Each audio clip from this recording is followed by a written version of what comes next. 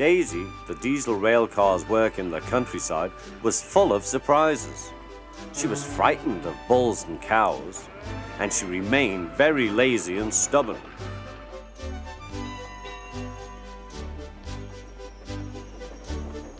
One day, Toby brought Henrietta to the station, where Percy was grumpily shunting. "Hello, Percy. I see Daisy's left the milk again." "I'll have to make a special journey with it, I suppose." "Anyone would think I'd nothing to do," grumbled Percy. "Tell you what," replied Toby. "I'll take the milk. You fetch my trucks." The drivers and the station master agreed.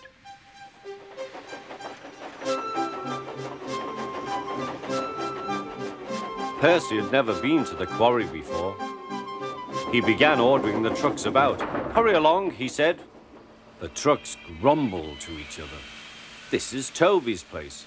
Percy's got no right to poke his funnel up here and push us around." They whispered and passed the word. "Pay Percy out! Pay Percy out!"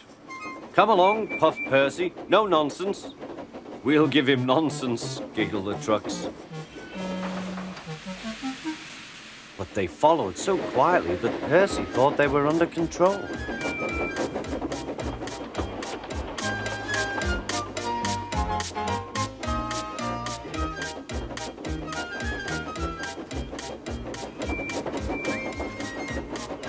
Suddenly they saw a notice ahead. "All trains stop to pin down brakes." "Peep, peep, peep! Brakes, guard, please."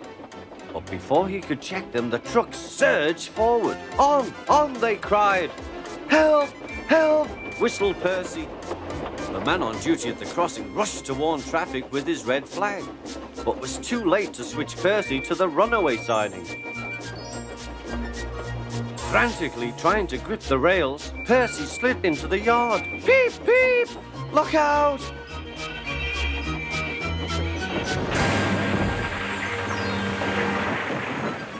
The brake van was in smithereens. Percy's driver and fireman had jumped clear, but Percy was stranded. Next day, the Fat Controller arrived. Toby and Daisy had helped to clear the wreckage, but Percy remained on his perch of trucks. "We must now try," said the Fat Controller, "to run the branch line with Toby and a diesel. You have put us in an awkward predicament."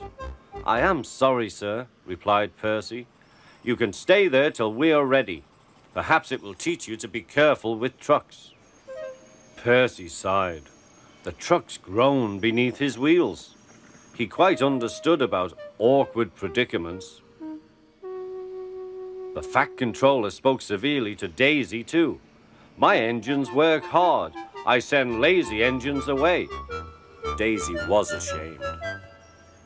"However, Toby says you worked hard after Percy's accident, so you shall have another chance."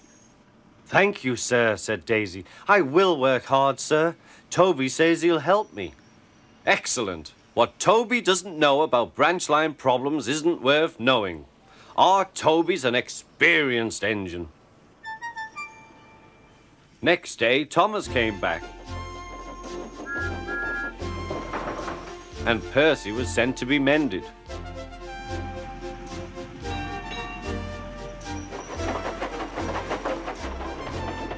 Annie and Clarabelle were delighted to see Thomas again, and he took them for a run at once.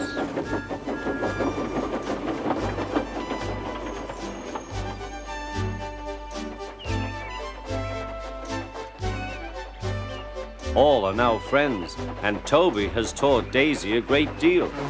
She shooed a cow off the line all by herself the other day. That shows you, doesn't it?